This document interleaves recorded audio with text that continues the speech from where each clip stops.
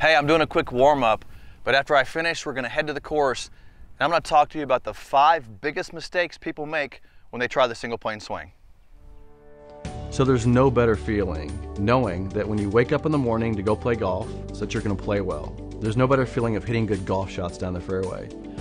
Years ago, I was frustrated because I lost that. I was confused, I was frustrated, and then I met Mo Norman and learned the single plane swing. And so now I wake up every day and I know I'm gonna hit it well, I know I'm gonna play well, I know I'm gonna have fun.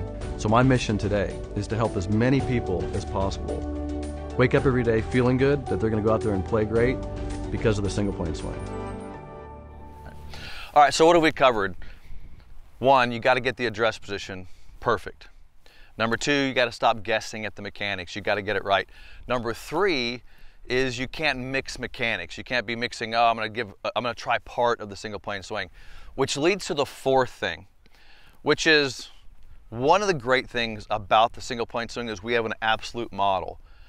An address position, position 1, 2, 3, 4, 5, and 6. We want you to hit these positions. Why? Again, it's the same thing, they match up. If you get the address right, the backswing gets better, it gets on plane. You get on plane, it makes the downswing easier to get to impact. Get to impact, makes it finish, the face squares up and you hit dead straight golf shots to efficiently hit it long and straight. So all that matches up. That's why we have a model. We're not guessing at the mechanics. We know exactly where you should set up. We know exactly where your body position should be. We know exactly where your hand position should be. We know exactly where you should be in your backswing. So all those things match up, and that's why we have a model. So the 4th thing is making sure, insurance, that you're matching the model. And that's what the beautiful thing about having a model. All right, let's hit this shot again. And by the way, you know, like earlier today when I was warming up, I warmed up a little bit before I got on camera today, and I have not played golf I have not been on the course in 2 months. I've hit a few golf balls, not a lot. In the last 30 days, I have not hit any golf balls. What's the very first thing I did when I ran to the range? Check my address, go through the positions of my motion, and just kind of get back into position 1, 2, 3, 4, 5, and 6. So again, it's always focused, and what's the great thing about the model? It's always focused on the same thing. It's consistency. Here's the question for you.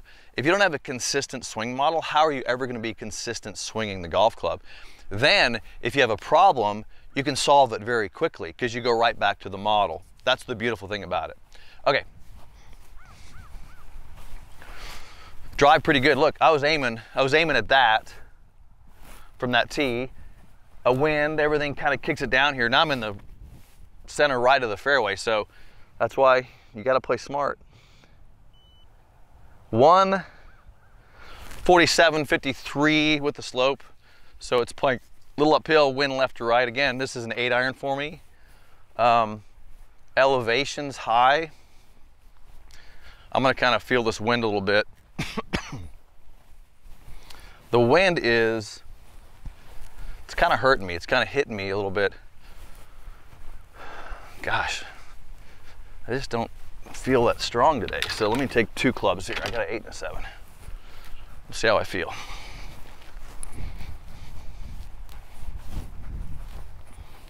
Again, I feel the same way. I feel kind of like, oh, I just don't like that 8-iron is gonna, I mean, it's probably the perfect club, but I do, that wind's hit me. So notice how what I'm doing here, I'm trying to understand the spin of the golf ball. My biggest concern on this shot is spinning it too much, because then it gets up there and the wind just kills it. I'd rather flight the ball down. Now, here's what I don't do. Do not take that 8-iron out, put it in the back of the stance and try to flight it down, because the ball crawls up the face, it spins. You just hit a lower spinny shot, right? Which makes 0 sense.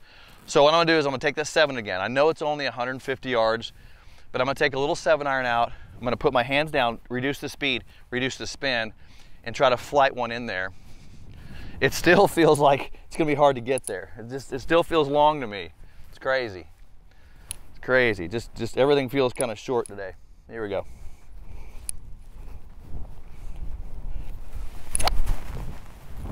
Hit a little right, but we'll see. You know, I wouldn't call that spectacular, but hey, here's the thing. The wind kind of pushed it right, like I expected. It's about controlling spin. I felt like I got a little in front of that, and it kind of drifted it to the right. All right, let's go make a long putt. All right, so check out where this ball ended up. It's obviously not anywhere near the flag. Went about 145 yards. Again, one of the things that you have to get good at when you play, you have to get good at assessing conditions and how you feel. People are so caught up in distance. You're so caught up in how far do you hit it. I'm caught up in hitting good shots, like controlling the ball. Golf is a game of spin. So when I'm sitting back there, I'm like, okay, how's this gonna spin?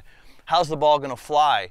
I've hit enough shots to know the green's elevated, the wind is hurting. See, the wind's coming at about this angle right here. So the ball's getting up there and it's gonna get killed. And so I can try to hit a hard 8-iron in there and swing hard, but you know what happens? You spin the ball, it gets way up there, and then you hit it short, now you got a hard up and down. Or you can just hit it to the center of the green or get it on the green, right, and give yourself a chance. Again, I care about control the ball. All right, little divots here. Long putt, this is probably, let me pace this off. One thing you can always do is just kind of give yourself, that's about 60 feet. It's a pretty good putt, it's a little bit uphill. So, all right. I feel like I'm a mile from the hole here. And look, I'm just trying to two-putt this thing. Being nice to get this down to, I think it's going left there, okay? Try to hit a decent speed here.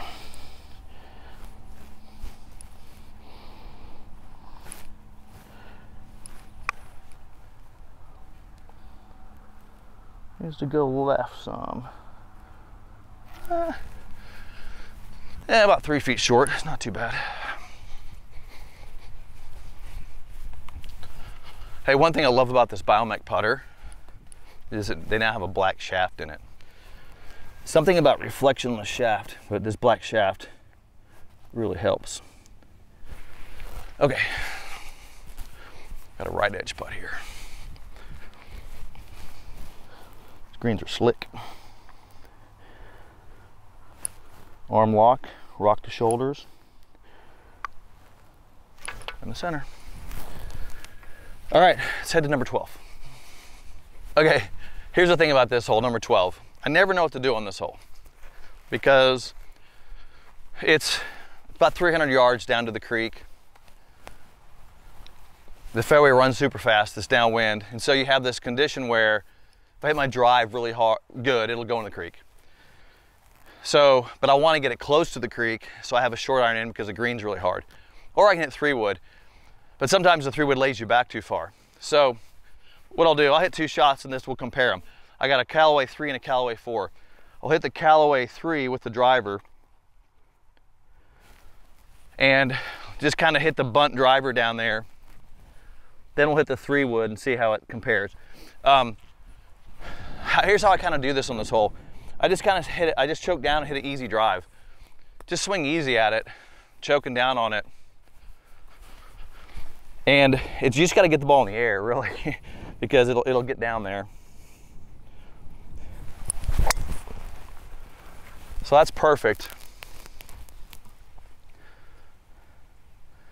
It's perfect but scary because the green's so fast, or the fairways are so fast that I might still get in the creek. So, all right, here's a 3-wood. It's the Callaway 4, so we can compare. Now, a lot of you guys ask, how high do you tee the ball? I tee it down pretty low with a 3-wood. You know, these things have such shallow faces, so tee it down kind of low. All right, same line with a 3-wood. We'll see how this one turns out.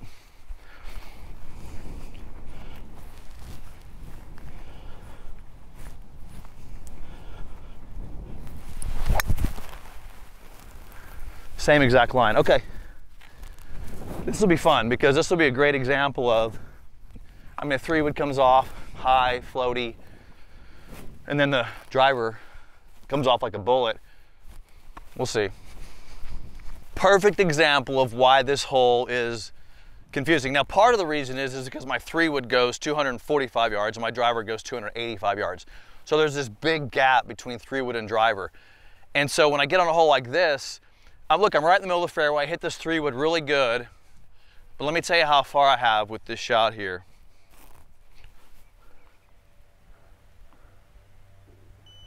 Okay, 180. So got 180 yards. That sucks. Like if you look at that hole location, it's on the front, 180 yards downwind, downhill. It's impossible to stop it. Now take a look at the driver. Actually, I'm gonna grab probably what I need out of here. We'll hit this shot down here. Look at the driver down there. It's close to the creek.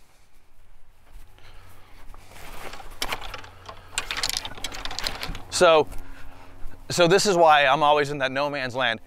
I choked up on the driver. This thing probably went 285 and maybe 290. The creek is right there. The creek is right, let me tell you where the creek is. I am basically 7 paces from the edge of the downhill slope to the creek. So you can see, I bunted this driver down here, but because it rolls enough down here, it doesn't float up in the air and stop, I can get it down here enough. And now let's take a look.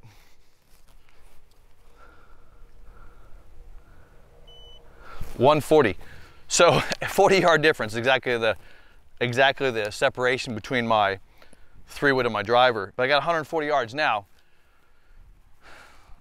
I don't know what to say about strategy here, because if I do hit that too far, then I'm completely screwed. So I've got to sit there and make a decision. Do I want a 170, 180 yard shot in? Do I want to bunt a driver down here? Again, it's totally about risk reward, and to me, I'd rather take the chance of hitting it down here far enough and having a short iron in, because it gives me a better chance. Okay, 140. I'm gonna hit this 9-iron. This is a pretty simple, straightforward shot here. I'm gonna aim. Wind's coming a little from the left, so I'm gonna aim a little to the left side, kind of picking a spot out there. Okay, that little leaf right there is pretty helping me a little bit. I think I got to take a little off this too. It feels like it's gonna go fast. So.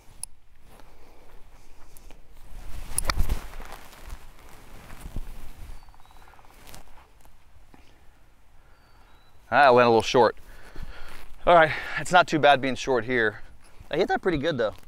Not quite sure why it ended up short like that. Maybe the wind knocked it down. Sometimes what happens is the wind is coming pretty high. You can't feel it, but it's high here, and the ball goes up and just kind of pushes it down, so it didn't quite get there, but let's go get that up and down. Kind of, this is the little valley here it tends to end up in. One of the hardest things about this course right now, this grass is actually very dormant. It's not growing, so it's very matted down. These are the hardest shots on the course right now, is these chip shots, because as you know, the ball's kind of matted. It's sitting down. You got to clip it, and then you got this elevation, and then you got a hard green to stop it on. To me, these are harder than hitting a driver, or even harder than hitting a shot into these greens, is these little chip shots. But anyway, so let me walk you through this a little bit. So you got to make sure you have some shaft lean, because a lot of people are trying to flip the ball in there. You got to clip it. You got to clip the ball. And then you want the hands to kind of lead, because you want the ball rolling up the face. You don't want to flip it and not have it roll up the face. That's why these shots can be a bit challenging. So I'm going to try to clip it nicely. I always pick a spot somewhere in here. You can hear it. It's going to be really hard. Hopefully it'll stop, have a chance to stop. You got to be a little aggressive on these. Not always super easy, but I'm always trying to be pretty aggressive and clip it. Look at that, how hard that hit. All right. Believe it or not, I'm satisfied with that, because I landed a little short, but it's such a hard little crisp shot you got to hit to get it in there. All right. Here's the thing I want to talk to you quickly about with this Biomech putter though, because a lot of you know that I use this putter. One of the things, as you know, my problem that I was having was I was getting too open, so I'm a lot less open now with it. One of the things Tim, my brother, was helping with when putting, he was Todd, he goes, you got to be careful not to get the shoulders too open because it's detracting from the ability to go down the line. So I've been squaring up more with the putter, which has helped me dramatically. I'm not fully square, I'm a little bit open, but I like being a more square. It's helping my arms get down the line. So just so you guys know, if you want to go back and watch some of the Biomech stuff that I teach with. All right, here we go. So this swing, it looks like it actually goes kind of straight now that I'm sitting over it. Okay. Okay. So again, making sure I don't get too open on it, but it's more of just rocking the shoulders, and it's arm lock, so it's really about shoulder line. That's the thing about an arm lock putter is that the direction of your shoulders affects how the putter moves. So you got to make sure the shoulders are in a good spot so that you can just move the shoulders and then it gets it going down the line. Anyway, okay, so on the next tee, I'm going to tell you the 5th reason for why people get the single plane swing wrong. Okay, let's just measure this one. This hole, as you know, because I've played this before on my channel, 141, postage stamp. And pretty famous golf hole, pretty nice. Here's what's always interesting, and I always say this, you guys are probably sick of me saying this, but usually the club I hit into that hole is the club I hit into this hole. It's just the way it works. So I got a little 9-iron here. Let's talk about the 5th thing that people get wrong with a single plane swing, which is, it's gonna sound kind of weird, is people worry about ball flight too much. When you're working on new mechanics and a new swing, people are always looking at ball flight. I don't look at ball flight when I'm working on something in my swing. I look at positions and mechanics. Because here's what I know. If you get the model correctly, if you get the positions correctly, you will get ideal ball flight. It's a guarantee. I know that's a guarantee. If I get my address correct, backswing position correct, impact correct, on plane and finish, and my club face is good, I'm gonna get great results.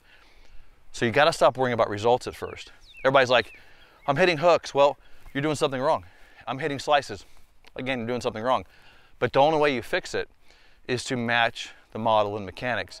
So don't worry about ball flight. Start getting, work on the mechanics, match the model, and you watch what happens. It starts coming around. So people are like, stop trying to get a result and produce a result. Does that make sense? So stop trying to hit it straight, make good golf swings, and the ball will go straight. You'll produce it. All right, so that's the final thing. All right, let's hit the shot here. Little 9-iron. Look at this hole real quick. Take a look at it. I mean, everything says, Todd, just hit it to the middle right of the green. It says just hit it right of the green. Taking at that flag is risky. Just like you saw that shot I hit back there, I kind of hit it and the wind kind of knocked it down. Well, it can happen here too. So I'm going just right of the flag, and it's downhill, so I'm gonna take a little off of it. So a little dirt there. So I'm gonna go ahead and just hit a soft 9-iron just to the right side. A little rehearsal. Oh, I hit that so good. Watch this. I love that one.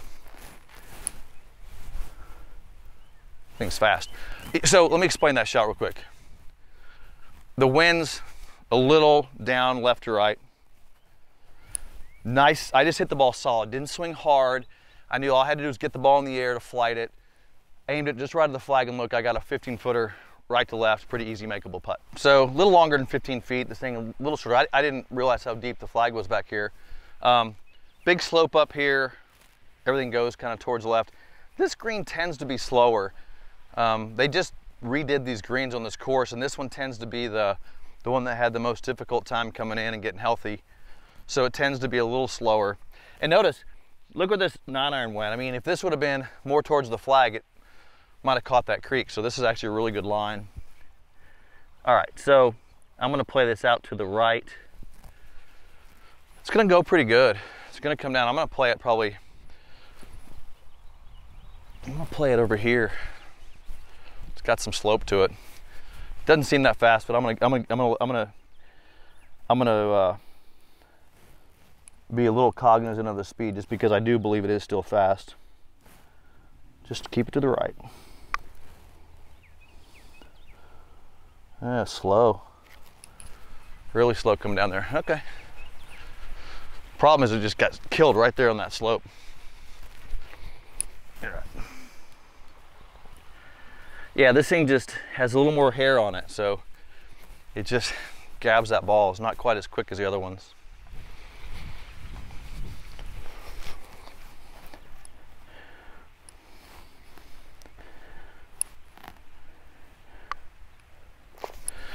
Okay.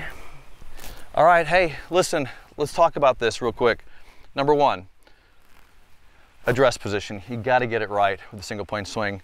You've gotta match the model, right? You gotta quit worrying about results and match the model. You can't mix methods, right? And you gotta make sure that you're not guessing when you're practicing. In the description below on the channel, look at the information on there. We have pocket guides you can buy for the swing. I have a downloadable PDF that talks about our coaching process. You're welcome for that. And I have information about the Biomech putter. Make sure you click that if you want to have a great putter. That's going to help you simplify your putting as well. Thanks for joining me today. Click the bell icon, give me a thumbs up. I'll see you in the next video.